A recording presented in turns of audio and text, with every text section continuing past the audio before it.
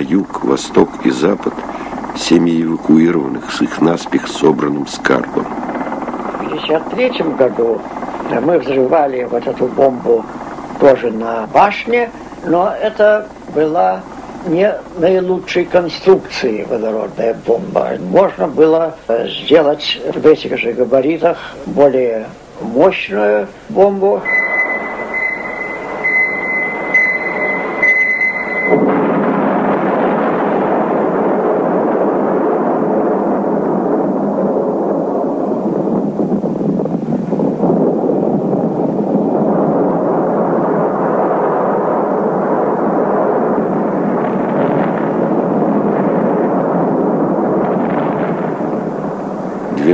Августа 1953 года.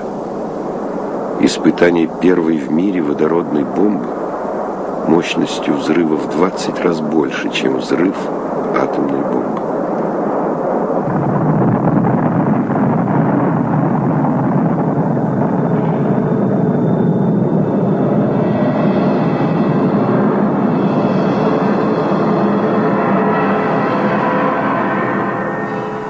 Из воспоминаний Сахарова.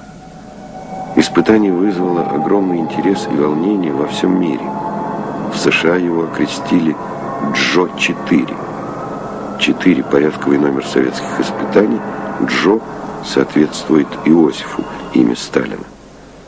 Мощность взрыва и другие параметры оказались близкими к расчетным.